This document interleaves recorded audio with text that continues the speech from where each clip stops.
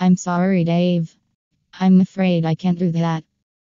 SuperTuxKart. It's impossible to start a list of Linux games without paying homage to Tux, the logo brand character for the Linux kernel. Tux is the star of SuperTuxKart, a fun arcade racing game that includes a variety of characters, tracks, and modes. You can race against the kernel, on your LAN with friends, or with complete strangers from all over the world online. If you like Mario Kart or Sonic All-Stars Racing, you'll love this. Oolite, billed as an open-world space opera, Oolite is inspired by David Braben's classic game Oolite, a game I spent many an hour playing when I was just a BBC micro. Forge your own path in the galaxy by becoming a feared pirate, a dodgy trader, a gun for hire, or a washed-up software engineer searching the galaxy for coin.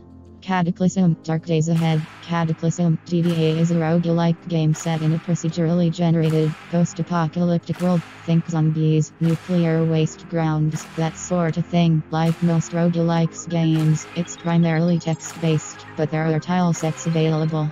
Battle for Wesnoth. Battle for Wesnoth is a turn-based strategy game with a variety of campaigns involving elves, dwarves, orcs, thralls, humans, and more. Speaking of humans, hundreds of them have contributed maps, campaigns, features, and bug fixes to the project. If you're looking for an excuse to get some extra green squares on your contribution graph, you can create new maps, campaigns, and units, introduce new art or music, help with translations, or even update the AI. Warzone 2100, a malfunction in Earth's new strategic defense system causes a series of nuclear strikes that take out almost every inhabitant on Earth. Your job is to help rebuild civilization, but as you can imagine, there are a few barriers to overcome. First, originally developed by Pumpkin Studios and released in 1990, Warzone 2100 was open sourced in 2004. Now the project is entirely community driven and still sees plenty of updates from hundreds of contributors. If you like real-time strategy games, you'll like this. Yorg. Yorg is an arcade-style racing game with lots of cars, tracks, power-ups, and weapons. Race against AI or take on your friends in local/online multiplayer. I'm probably a little biased as I love games like Micro Machines and Ivan Ironman Stewart's Super Off-Road. Yorg was created by Yadu, a small indie game development team established in Rome, and created using Panda 3D, an open-source, cross-platform game engine designed for Python and C++. OpenTTD. Did you ever play Transport Tycoon Deluxe back in the day? OpenTTD, as the name suggests, is an open source game based on it. In addition to mimicking the original game, it offers significant new features like multiplayer mode for up to 255 players, way bigger maps, and the ability to build on slopes and coasts. Teeworlds, easy to learn, but hard to master. Teeworlds is a nice little MMO that's a mashup of retro platform and shooting games. Customize your character, battle with up to 16 players, create your own maps, or check out some of the amazing community-created maps. Originally created by Magnus Ovinen, it's now open source and maintained by the community. Unvanquished. Unvanquished is an FPS strategy game pitting superhuman soldiers against devious aliens. Take shots destroying the enemy bases either as a human with long-range firepower, or as an alien in close combat who prefers stealth. Unvanquished has been in development for 10 years, with the first release in February 2012. Since then, the game has had monthly releases, the latest being the 0.52.1 beta release chock full of enhancements, bug fixes, and a new flatpak making it easier to install across almost every Linux distro. AstroMenace. If you grew up on games like Galaga or 1942 R-Type, or if you just like blowing stuff up in space, then this game is for you. AstroMenace is a shoot-'em-up developed and published by Russian indie game developer FreeOrion. FreeOrion is a turn-based, space empire and galactic conquest strategy game. It's inspired by the Master of Orion games but is neither a clone nor a remake of the original game. Explore the randomly generated galaxy, colonize planets, research new technologies, and prepare to battle with diverse and formidable species. With the game's support for scripting, the community has an easy way to customize mechanics, presentation, and pretty much everything in the universe. NetHack. NetHack is a roguelike game, a fork of the 1982 game Hack. Choose from one of the character classes and fight your way through the usual procedurally generated dungeon foes in search of the elusive emulator vendor. It's not a trivial game to get into. but it is very rewarding, as the code is open source. Fixing bugs, adding features, or just figuring out how stuff works is achievable. Stunt Rally. There might not have been an official release in 5 years, but the creator of Stunt Rally, @Prime, put a solid 5 years of work into it, and it still shines today. Choose from over 20 cars, 172 racetracks across multiple terrains and planets, and race a friend on your network or split screen. It also ships with a track editor. Red Eclipse 2. Red Eclipse 2 is an FPS focusing on fast-paced gameplay and impulse boosts. It has been in development for more than a decade. It also has a built-in editor allowing you to create maps cooperatively online in real time. This game is built on the Tesseract game engine, which is a fork of the Cube 2 game engine written by one of the developers.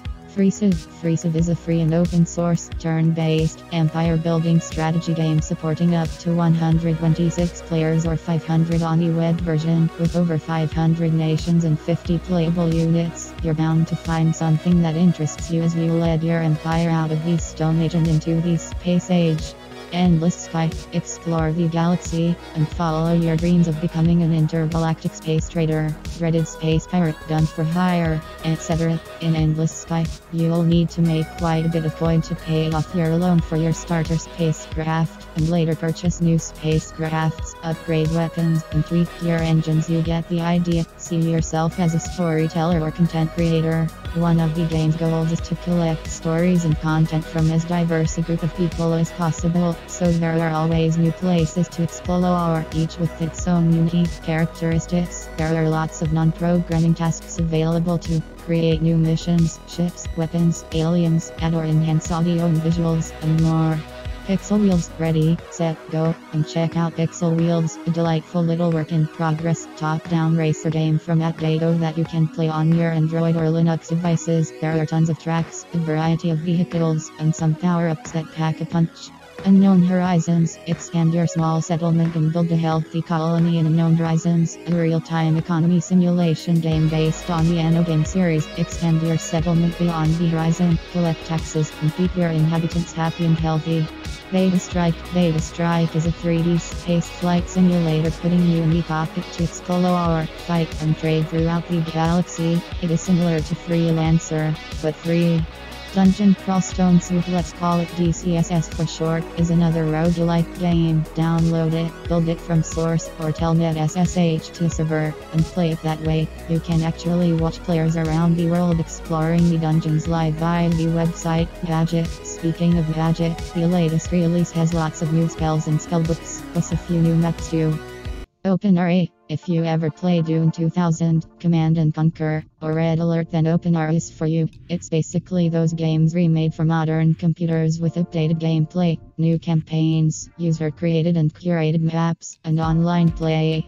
StepMania. StepMania is a free dance and rhythm game featuring support for dance pads and an editor for creating your own steps. It was originally created as a clone of Konami's GDR, but has since evolved into something much more that can be used for both home and arcade use. This is the perfect weekend hack project to turn your garage into a dance studio and work on your cardio. Shattered Pixel Dungeon. Shattered Pixel Dungeon, a pixel-perfect roguelike RPG. The game actually started life as a mod for Pixel Dungeon and was only supposed to be a project lasting a few months back in 2014. Thanks to the overwhelmingly positive reaction from the community, it has since evolved into its own game but still shares some code and other assets with its predecessor. This game offers lots of variety, lots of playability and difficulty, and will keep you coming back for just one more game. Sea Dogs SDL. Sea Dogs SDL is a 4-player run and gun game where you run and gun with 4 against the other players. The release notes are always chock full of pixely goodness. The latest update shipped with AI updates and weapon sprites to see what your enemies are holding. AssaultCube. AssaultCube is a multiplayer first-person shooter game that packs a punch in a lightweight 50 megabytes package. Play some deathmatch, survivor, capture the flag, hunt the flag, keep the flag, pistol frenzy, last Swiss standing, and one shot one kill with your office mates or friends. Minetest may be a bit blocky, but the gameplay that this open source voxel game engine provides is fantastic. Choose from one of many games, or create your own games and mods. Play by yourself, locally with friends, or online in worlds that measure 62,000 by 62,000 blocks. That's right, you dig a mine 31,000 blocks down. 0K is an RTS game fought over land, air, and sea with hundreds of maps and units at your disposal. Play in single-player campaign mode, multiplayer with friends, or powerful AI. Wyrmsun is a real-time strategy game based on history, mythology, and the lore of other open-source games, like Battle for Wesnoth. There's even an in-game encyclopedia describing the units, buildings, as well as their historical and mythological sources of inspiration. If you liked Warcraft 2, you'll love this. Mindustry. What happens when you cross a tower defense game with the factory game? You get Mindustry, a beautiful hybrid of both. Create elaborate supply chains of conveyor belts, feed ammo into your turrets, and produce materials to use for building to help stop wave upon wave upon wave upon wave of enemies. SuperTux makes another appearance in SuperTux, a classic platformer similar in style to that other game with the Super Italian Plumber Brothers. In addition to the story mode, you'll find a large number of community created levels available as add-ons.